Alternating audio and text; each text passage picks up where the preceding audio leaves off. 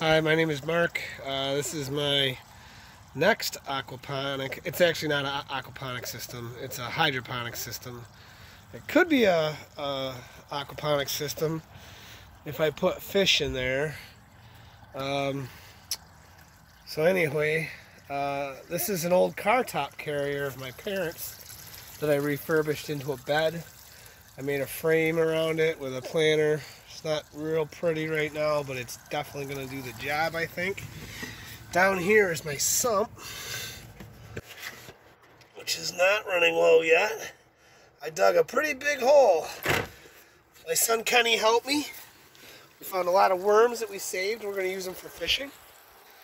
But anyway, I got my 325 gallon per hour pump down in the sump.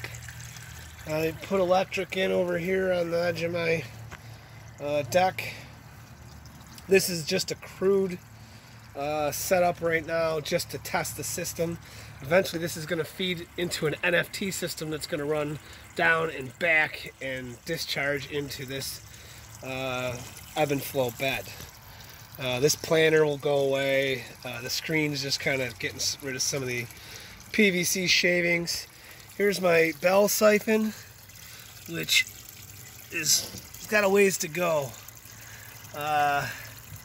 So once I do that, I will start the video again. We'll see. That'll be my very first discharge. And in fact, I think I'm going to have to add some more water to my sump because I think my sump is going to go dry before this thing discharges. So we will have to see. That's it for now. I'll upload another video with the rest of my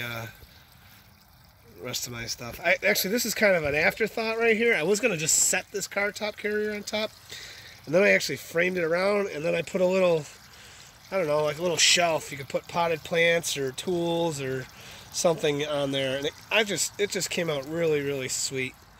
Real simple system too. But I'm going to stop the video because I got to put some more water in my sump.